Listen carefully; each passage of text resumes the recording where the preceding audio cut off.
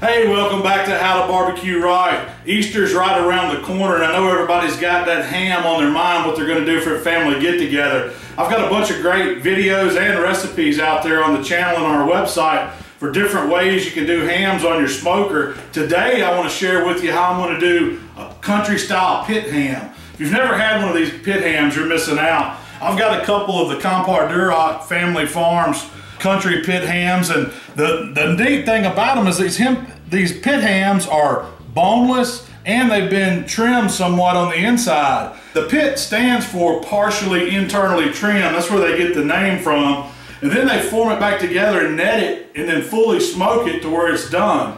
You may have seen pit hams before in the deli case because they make great sliced meat to make sandwiches with, but they also go great when you're serving them for a family get-together or for your Easter spread on Sunday. What we're going to do today is take these pit hams, put them out on the smoker at 275 degrees, and we're going to add some smoke to them. I'm going to use a little bit of pecan, and we're going to smoke them just till they get to an internal of 140 degrees. That's all they need. Since they're fully cooked, we're not trying to really cook the ham anymore. We're just warming it up in a smoked environment. Now, to make them extra special, I've got a glaze I'm going to put together, and this one's pretty simple, but it's a Dijon mustard, brown sugar, and a little bit of Coke glaze, and I'll show you how we'll mix that up and put it on at the very end of the ham stage. But you're going to think this recipe is too simple and have to try it for yourself. Let's show you how we do it.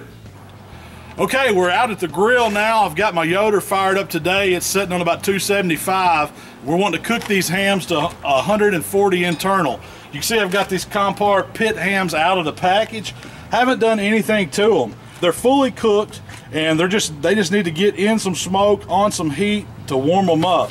So we're just going to set them on our grate, get them centered up. I'm going to put them side by side. You notice there's not a lot of extra fat. These hams are just going to have a great yield when they get done. We're going to get a lot of perfect slices off these pit hams. Let's get the lid closed. We're going to let it cook. Now, I do want to monitor the internal temperature, so after about an hour, I'm going to come out and check it. I'll probably put a probe in it, looking for 140, but I want to glaze it that last 30 minutes with this glaze that we're going to go inside and make. So I'll show you that. Let's go back inside. Okay, we're back inside, and I want to show you how I'm going to make this glaze that's going to go on the pit hams here just right before they get finished. I'm starting with a half a cup of brown sugar in a measuring bowl, then putting in a half a cup of honey. This is going to kind of be a sweet honey glaze. We're going to thin it down with a little bit of Coke and some Dijon mustard for a little bit more flavor. So I'm going to use 2 tablespoons of Dijon, and then when you get ready for the Coke, we're going to start with a 1/4 cup because it doesn't take much liquid to get this dissolved and mixed up. Then just get a whisk and get stirring. You don't have to put it in any heat. We're just making kind of a sweet glaze, and it's going to caramelize on the outside of those hams there at the end. But you can see how it's mixing up. That was plenty of liquid, plenty of that Coke just to get it going, just to get it working loose.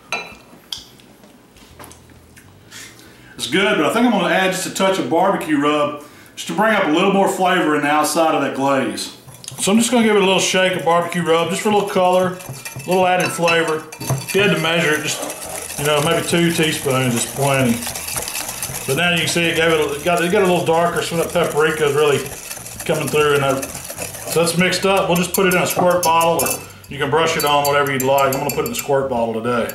So that's it for the glaze. Just let this sit until you're ready to put it on the hams right at the very end of the cooking process.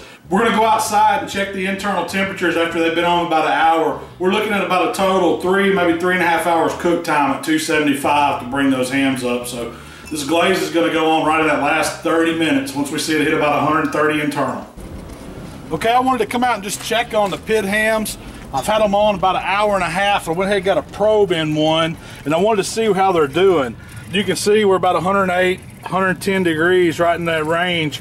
When they get to about 125 is when we want to start putting that glaze on them. They're looking good. They're starting to get some darkness to them, some good color, and that's what we want to see.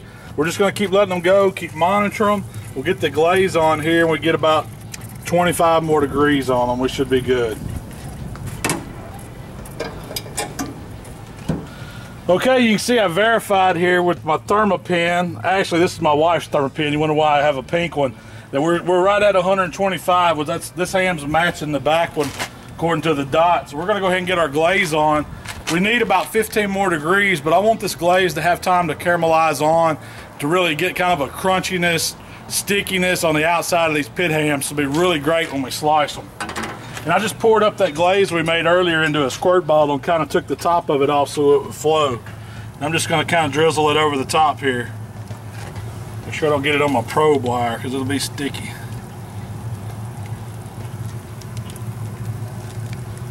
And it's gonna run, that's okay. That's what we want to see happen.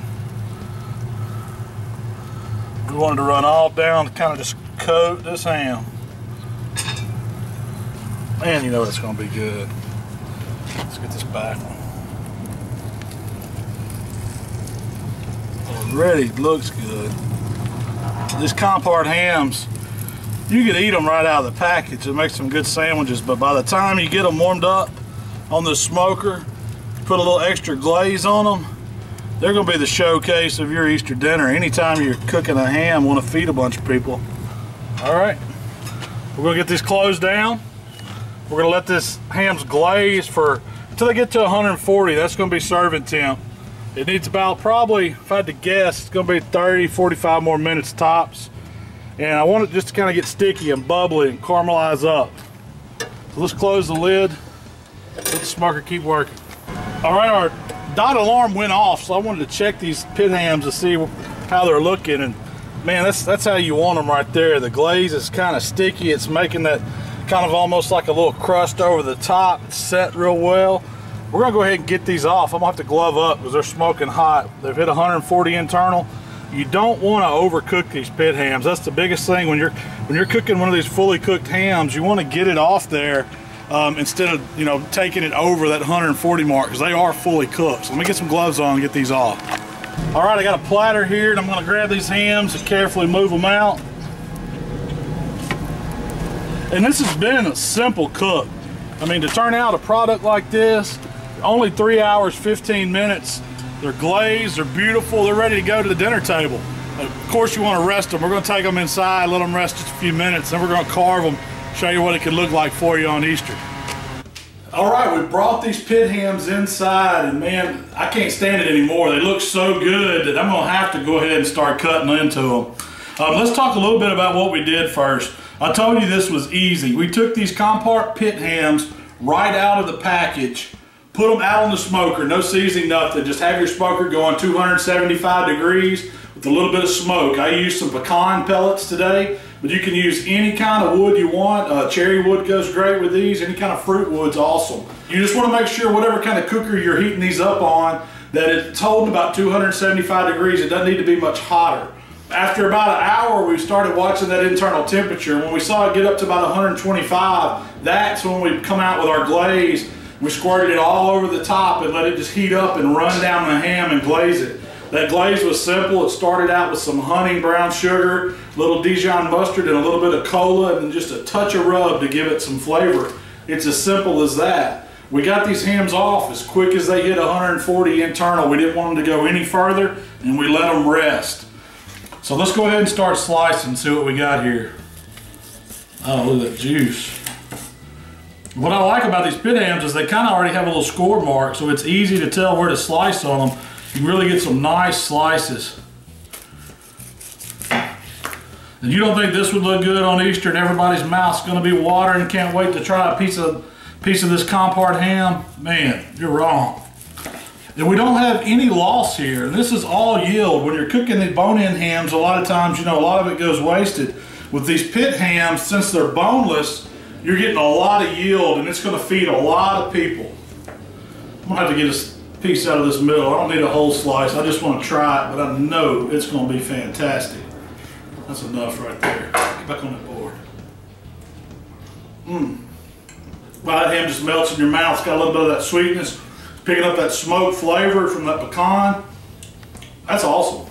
Hey, you can get these compart hams by visiting their website. You can order them right there and they'll ship them to you. You can also look in your local grocery stores, and if you don't see compart, tell your butcher that you're interested in it. He can contact compart himself and find out how to order them and get them in the store. You're not going to go wrong with a compart pit ham. And also, if you can't find the Compart brand, look for other brands of pit hams, because this is really a good ham that you're not going to hardly mess up on the smoker heating it back up. It's going to turn out fantastic. You're going to make all your family happy with you on Easter or any holiday. If you like what we're doing here at HowToBBQRight, subscribe to our channel. We're going to keep putting out these videos all year long. Also, hit us up on Facebook, Twitter. We love those interactions. We'll see you next time.